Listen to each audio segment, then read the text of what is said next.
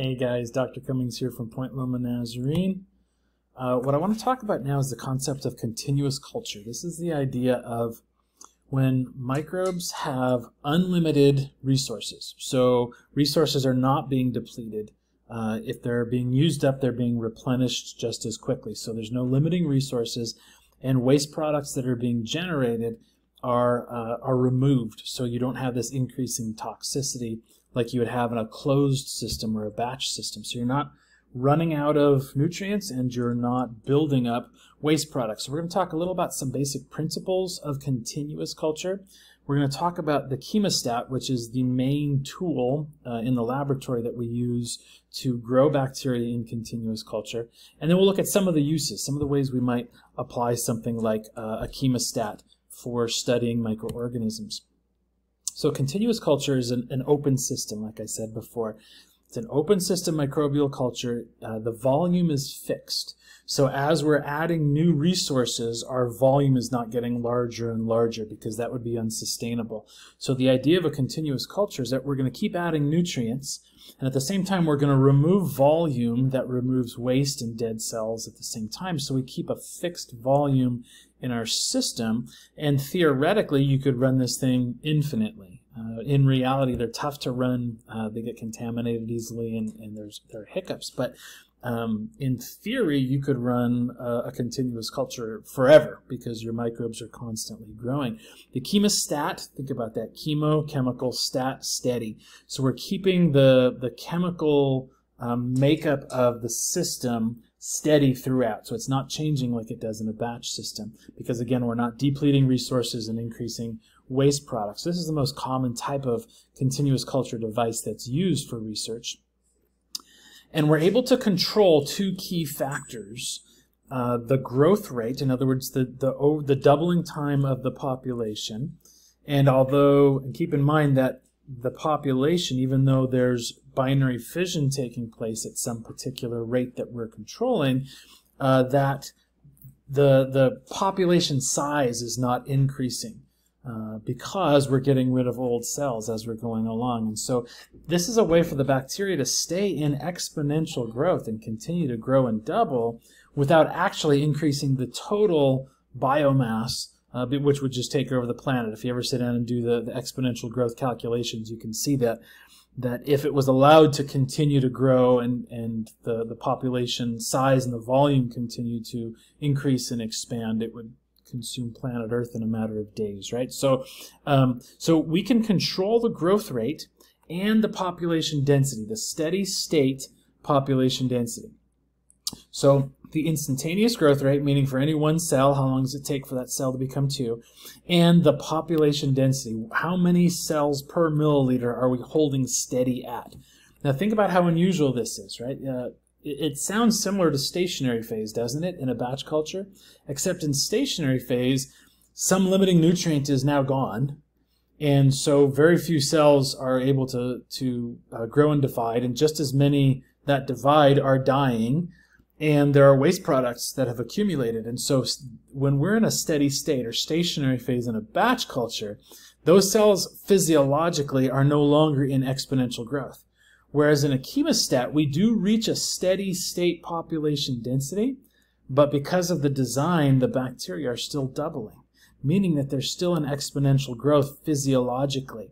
And it turns out that a lot of what we want to know about how bacteria behave requires us to be culturing them in an exponential growing phase. If they're sitting around in a dormant phase, lots of things change in terms of their metabolism, their physiology, their gene expression. And so a chemostat's a really cool tool for keeping your bacteria essentially perpetually in exponential phase.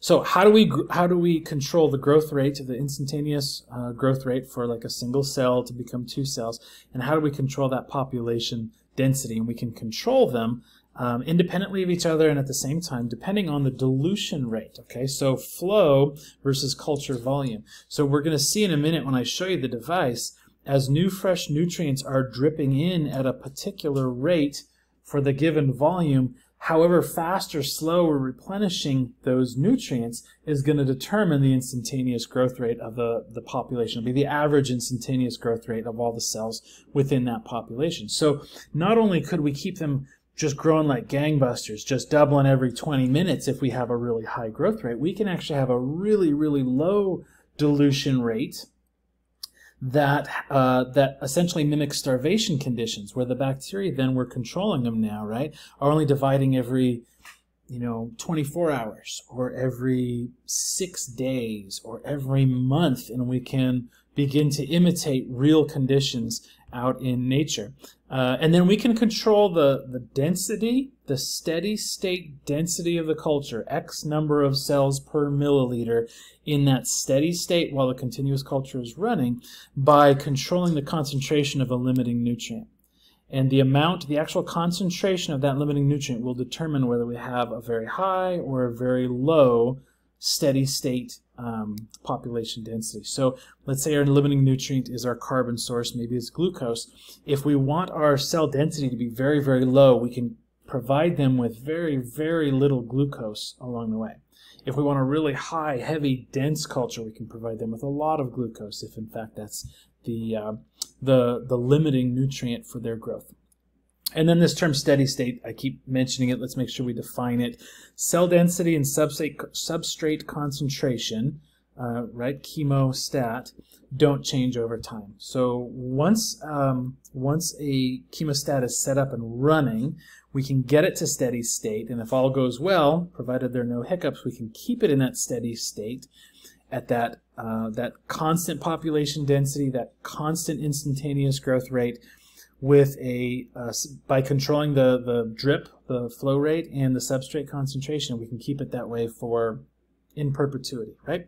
So what does this device look like? This is a typical looking chemostat here, right? You've got some sort of a vessel that has your culture growing in it. There's a head space to it that has the appropriate gas, whether that's atmosphere with oxygen, or if it's an anaerobic culture, you might put something inert like nitrogen in there if they need a certain amount of CO2 for carbon fixation, or for pH buffering, we might control that as well. It's a variety of things we can control in here. Over here, this is the culture vessel. There are lots of tubes and dials and controls all connected to it, but here are the key ones, right? So here's our vessel, and we have fresh, sterile medium from our reservoir. The reservoir is usually like a carboy sitting on the ground here. You've got a peristaltic pump that's dripping it in at a particular drip rate. Now, how do we take it out? You could also set another peristaltic pump to be taking it out at exactly the same rate, but if you're off even by a fraction, your volume over time is either going to grow or it's going to shrink. So instead, what's simpler is to take an overflow tube that essentially, for every drip from your fresh medium that comes in, one drip will overflow into the overflow effluent, and it'll go into some kind of a container. Sometimes we'll have bleach in that container to just be killing them, but a waste container. So what we're removing, think about it, what we're removing is dead cells, live cells, waste products, some nutrients, yeah, everything that's in there. But we're removing it volume for volume, and we're replacing it with fresh media. Okay, so for every milliliter that comes in, a milliliter is going to go out. That creates space. It creates new opportunities, you could think of it that way, for microorganisms to grow and divide. And remember, whatever our key limiting nutrient is, whether that's phosphorus, nitrogen, iron, glucose, whatever it happens to be, that concentration is controlled in your fresh medium reservoir. And you've got a flow rate regulator, and it's usually not a little hand job like this. It's something that you're going to control digitally, so you're very, very precise. We can really control these precisely.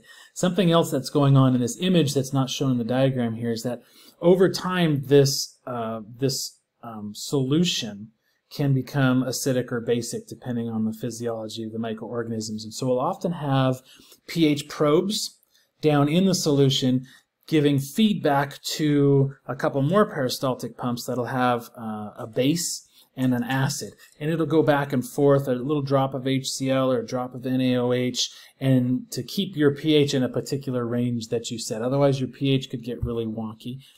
Sometimes there'll be an oxygen probe in here, and the oxygen probe, you can read it and see if the oxygen's staying saturated or if it's going anaerobic and whether that's behaving the way you want it to. There's also a gas being bubbled in sterilely, aseptically. That gas could be air, it could be pure oxygen, or it might be some other gas like an inert gas like nitrogen. If you're growing anaerobes, it might be a mix with carbon dioxide to make sure that's available either for buffering or for autotrophy. So we've got a lot of things that we've got to control in here. There's often a stir bar sitting on a stir plate to try to keep things as homogeneous in that vessel as possible so we don't get some cells, for example, clumping and falling out, and all of a sudden we've got a heterogeneous system that's going to be much harder to control. So essentially what we do with all of this is once we've got it up and running, we can keep this thing running for the longest period. You can have a sampling port set up, or you can use your effluent as your sampling port, but you can grab samples and do whatever analysis you need to be able to do and know that they're right there in exponential phase all the time. If you need exponentially growing cells all the time, this is the way to go. If you want to study things like starvation or nutrient limitation, or oxygen limitation, pH alterations, you want to study long-term evolution of microorganisms and look at genetic changes as you put selective pressures on them, you can keep them steadily growing for a long, long period of time, and this is the system to do it with.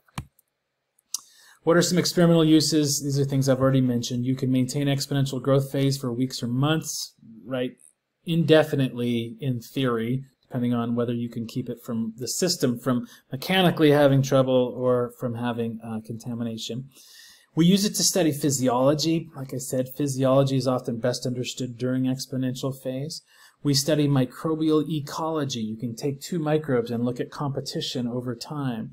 Evolution, changes in DNA sequences over time. You take yeast and starve them for glucose and see what happens genetically. Do we start getting yeast transporters or duplication events, for example? A variety of genetic changes based on those selective pressures. And you can take samples from nature like soil or water and you can enrich and isolate bacteria over the long, slow haul instead of just taking a soil or water sample, putting it straight on a plate or putting it straight into a batch broth. You can slowly but surely work those selective and differential properties of the medium to get exactly what it is that you're wanting to study and what you're after. And we talked about that growth rate being controlled by the dilution rate.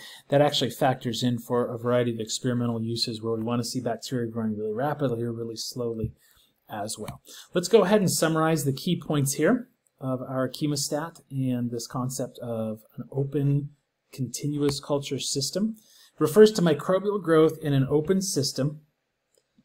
See if I can move that. I can. It refers to open growth, microbial growth in an open system, so nutrients are replenished and waste products and cells are being removed. The chemostat's most common tool for growing microbes in continuous culture. It allows the user to control both the growth rate of the population as well as the steady state cell density, which it turns out having control over those two features gives you a lot of power in the laboratory to study these microbes. And it also allows the user to study bacteria in exponential growth phase rather than capturing them in stationary phase or even in death phase like we often end up doing either intentionally or accidentally in a batch system. So let me leave you with one thought.